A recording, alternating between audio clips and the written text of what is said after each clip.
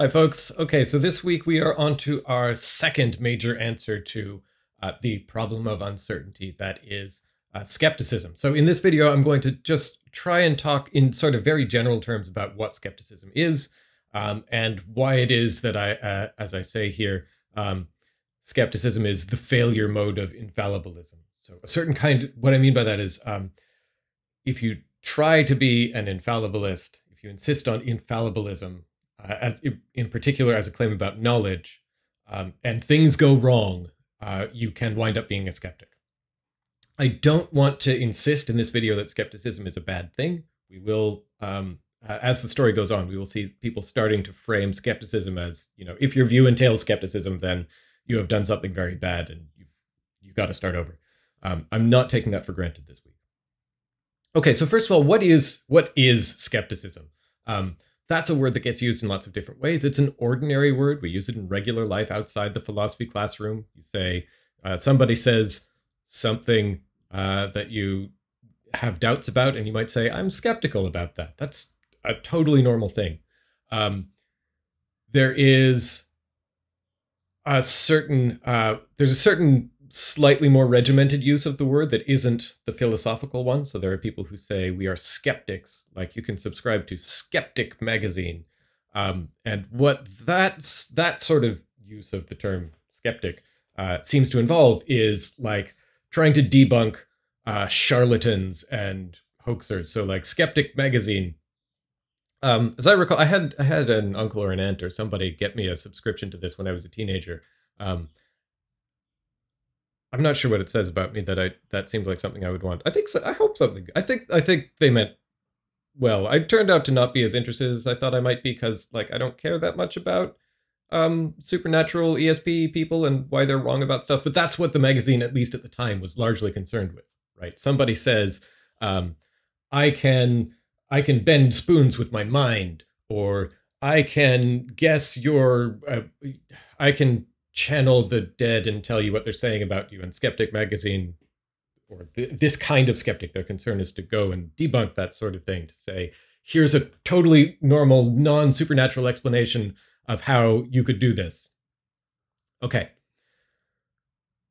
So those kinds of uses of the term skeptical are related but different to the philosophical use.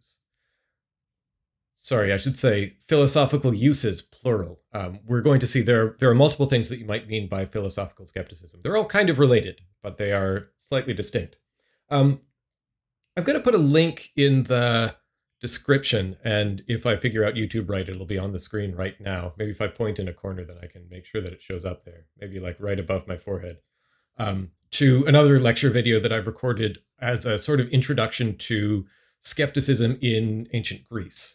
For another module, my level 3 epistemology module, we spend quite a bit of time talking about ancient Greek skepticism.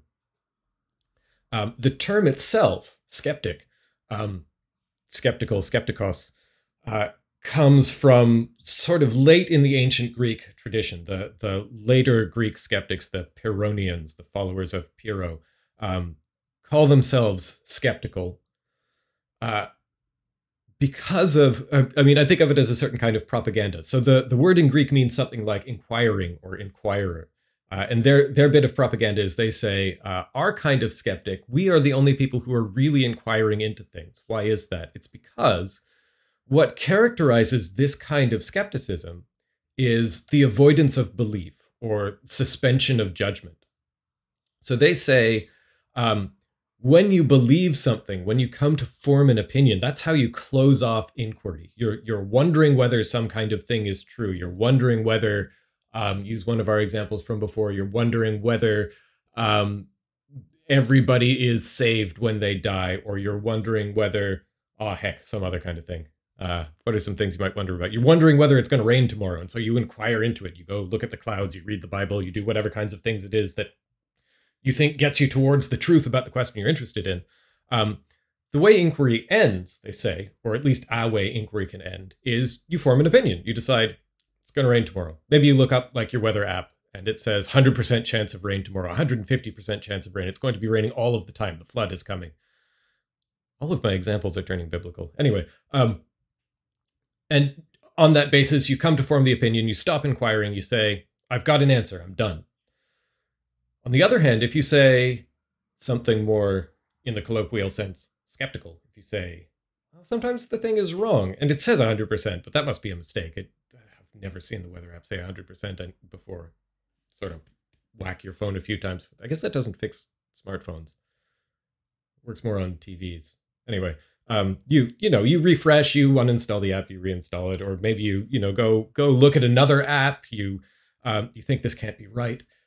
What you're doing when you continue to inquire, when you are resisting the end of inquiry, finding new ways to keep searching, you're arguably avoiding belief. You're trying to stay suspended. You're avoiding putting a line under things and saying, I have the answer. So, okay, the skeptics say there is this tie between belief and the end of inquiry, or between the suspension of judgment, the suspension of belief, and continuing to inquire. So that's why they call themselves inquirers. Okay. Now, that's one kind of skepticism. I said that kind of ancient Greek skepticism is focused on avoidance of belief. So we can frame this kind of skepticism as an answer to that first question in my problem of uncertainty. What should I do when I can't be certain? What should I believe? The skeptic's answer here is very much like the infallibilist's answer from last week. When you can't be certain, don't believe. The infallibilists last week, the way I phrased them, or the way I framed them, they say, when you can't be certain, get certain. That's not really an answer to the question, what should I believe when I can't be certain? Right? If I can't be certain, I mean, the implicit answer there was, if you can't be certain, don't believe. But don't worry, you can get certainty on lots of things. So you'll wind up believing plenty of normal stuff. Just be careful about what it is. Make sure that you get the certainty first. Our skeptic here is just the flip side of that infallibilist answer. This kind of skeptic maybe will say, you rarely or maybe never can get the kind of certainty you want. And we agree with the infallibilist that if you can't be certain, you should not believe. You should suspend judgment. So the skeptic's answer to this kind of skeptic's answer to this first question is, when you can't be certain, suspend judgment and don't believe. Furthermore, here's what makes us skeptics. We say this means that you won't believe very much because certainty is never or is very rarely achievable. Okay, that's one kind of skeptic. Here's a second kind of skeptic. When we talk about skepticism, particularly as a problem that people are concerned with in the modern and contemporary periods. Remember, modern in philosophy class means sort of roughly from Descartes on, so like post-Renaissance, post-medieval, post-Renaissance. We no longer live in the modern period. We're not postmodern, though, because that means something else. We live now. Sometimes people say contemporary, but that's confusing because contemporary just means at the same time. We need to specify we need contemporary with us as opposed to contemporary with some historical person we're talking about. Anyway, you will often see, certainly post-Descartes, people defining skepticism as a certain philosophical thesis, namely the thesis that we know nothing or almost nothing. Okay, why is that different? I mean, maybe that sounds very similar to the thesis that you won't believe much if you only believe things you can be certain of. But here's why it's different. If we take seriously the recommendation that you shouldn't believe anything, you also shouldn't believe that you won't believe much, because you should suspend judgment about that, just like other things, depending on what not much means. But so there's this conflict between having a thesis and avoiding belief. Having a theses, philosophical views, doctrines, these sound like the kind of things that you would believe. So if we're saying don't believe, then it seems like you want to avoid that kind of thing. Okay. So sometimes we talk about skepticism in this way that I'm suggesting is characteristic of at least many of the ancient Greek skeptics who actually called themselves skeptics and said, this is a good way to be a philosopher. They say, what you should do is avoid belief for whatever reason. That's one kind of skepticism. Here's the other kind. It involves a certain doctrine or thesis or belief, namely that the answer to the question, what do we know, is very, very little. And maybe these two things are connected, right? You might say, The right answer to the what should I believe when I can't be certain is just what we said before, that this means you won't believe much, but what's one of the things that survives that you still get to believe that you can be certain of? Maybe you can be certain that you can't be certain of much. You could do that. Okay, so first kind of skepticism just says we avoid belief. Maybe it says we avoid belief in anything at all. Second kind says you go ahead and believe things. The problem with belief, the real problem is just that you don't know much. Maybe you have lots of beliefs. Maybe that's okay, but you don't know anything. Okay, so philosophical skepticism usually means one of those two things, maybe both. Can you be both? Whatever. Okay. So why does infallibilism lead to that kind of thing? Because infallibilism puts pretty strict conditions on knowledge. They say you have to have a lot going right for you to actually know something. You have to be able to be certain. Depending on how we phrase it, we might say you have to have a guarantee that the thing you believe is true. Not just that it's very likely, not just that you've behaved responsibly in forming your beliefs or that you're a rational person. It's rational for you to have this belief, but it's guaranteed that it's going to be true. Maybe we say it has to be impossible for you to be wrong. Here's another way of thinking about it. You'll sometimes hear in like TV shows with courtrooms in them, maybe in real courtrooms too. I don't know anything about those, but in TV show courtrooms, you'll talk about proof beyond a reasonable doubt, right? That's our standard for criminal convictions. It has to be beyond a reasonable doubt that the person is guilty. That's when you convict them. If you just think, you know, a reasonable person might have some doubts about whether they did this thing, then you need to acquit them. That word reasonable is doing some work.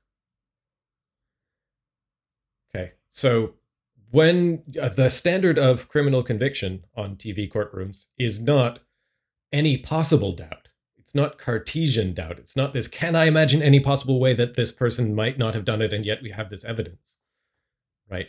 It's something like, what would a reasonable person, what's a reasonable person? It's probably not any of us because we're in a philosophy classroom and that makes you unreasonable, but like, the person on the street, some famous jurist or other says it's the man on the Clapham omnibus. You can draw your own inferences about whether this means the law regards women as reasonable, but anyway, what the man on a certain public transit vehicle would regard as a reasonable doubt. Those are the kinds of doubts that count. Other kinds of doubts don't count. The infallibilist doesn't say you should believe things that are beyond reasonable doubt. The infallibilist says you should believe things that are beyond doubt, any of them, even unreasonable ones. That gives the skeptic a lot of room to maneuver. If I can invent any kind of story I want, reasonable or otherwise, about how you could possibly be mistaken about something you believe, it might turn out to be pretty easy for me to show that you could be wrong and to say you should not believe this thing, you do not know this thing.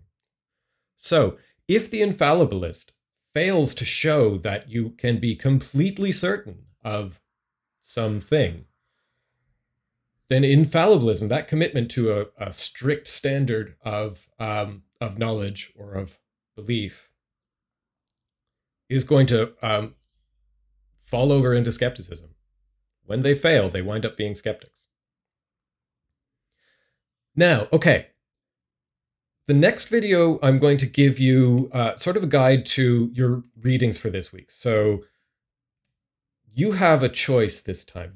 I'm giving you a bunch of recommended readings. Your required reading is pick 2 of these. So the next video, I'm going to give you a guide to some of these things. All of these are, as I think of them, all of these are geared around either trying to understand what skepticism is. That's what the Nagel chapter gets at.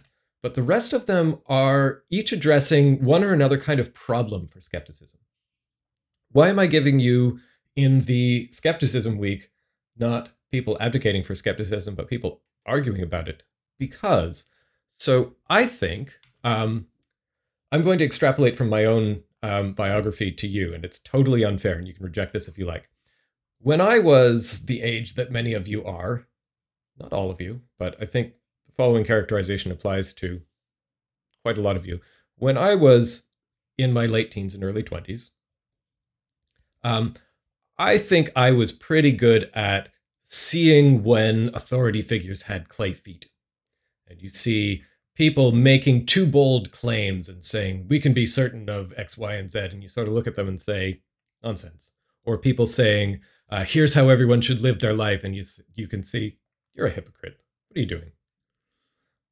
I think I was less good. Here's the part that might be unfair. I think I was less good at seeing my own clay feet, maybe partly because at that time in one's life, you're still shaping your own feet. You're still deciding how you're going to live your life. Sorry, this is turning into a therapy session. I shouldn't be telling you about how disappointed I am in myself. You'll probably turn out fine. Don't worry about it. Point I want to make is, I think there's a certain temptation, a certain comfort because of that kind of pattern. There's a certain comfort with just saying, I'm going to be a skeptic. People claim they know things. That's just because, you know, they're being hypocrites. They're not being self-reflective enough. They don't see their own flaws. You think that that thing is certain. You are more certain than you ought to be. Hey, maybe nobody knows anything. How about that, huh? Okay, sorry. That was maybe a caricature of a certain kind of undergraduate student. So here's what I want to do with the readings here. I want to suggest, so that might sound okay. It might sound, or put it this way, it might sound like a non-skeptical theory of knowledge is letting people off the hook. It's saying, sure, you're fine. There's nothing wrong with you. You know the things you think you know. But I think skepticism, if you don't reflect on it, if you don't take it seriously, is also letting people off the hook. It's very easy to just say nobody knows anything and just be done with it. But let's take that seriously. If you want to say people don't know much of anything, if you want to say people should suspend judgment and not believe things whenever they, lost my train of thought there, whenever they can't be certain, take that seriously. How are you going to live your life without believing anything? Is that something we can really do? Now we have to think about what role belief plays in our lives, our cognitive lives, our practical lives. Does it make a difference to your life if you don't believe things? Are you going to live a different life than other people do? Is it even possible? Also, if we say nobody knows anything, well, think back to that stuff we did in the first week. So in the first week, we had the movie Come Sunday, which I think of as illustrating why this kind of, the first part of the problem of uncertainty can be real tough. There are cases where you can't be certain and you got to come to some kind of a belief and it really matters. But the podcast, the Hi-Fi Nation episode talking about criminal justice, gives us a case where it really matters what the answer to this third personal question is. Does this person know what they're doing? Did they know that they were doing the bad thing, that there was a law against it, etc.? If we're skeptics, if we're the kind of skeptic that says nobody knows anything, does that mean we just have to let everybody off the hook? Does that mean that no corporation is ever behaving recklessly or intentionally doing wrong or screwing the little guy? I mean, if the law says you are guilty of a certain crime only if you know what you're doing, would we take it as an adequate defense to say, well, nobody knows anything? I mean, who knows? Like, we thought that this was illegal, but, you know, we could be wrong. We realize that we have failings, so we didn't actually know that it was illegal, even if we thought it was. So, okay. I want to suggest this week, this is the theme I want to press on, that first of all, being a skeptic doesn't come without costs. There are problems you need to work out if you're going to be a skeptic. You don't get to just opt out of the problem of uncertainty. Skepticism is a response to it and not just a rejection of the problem. Thing one. Thing two, saying that nobody knows anything is not holding people more accountable across the board. In many cases, that's letting them off the hook. We hold people more responsible for things that they know they're doing. And part of the work of epistemology, part of the work of solving this second part of the problem of uncertainty is figuring out exactly what that kind of knowledge involves. Okay, I'm going to stop there. This is long enough. Next video will be shorter. I'm going to give you a guide to the kinds of objections that each of these readings are addressing, so you can use that as a basis on which to pick which ones you want to read. Whichever ones you want to read are fine, but do come prepared to explain your readings to people who haven't read them, because other people will make different choices when you come to tutorial and the drop-in sessions. Okay, I'll talk to you soon.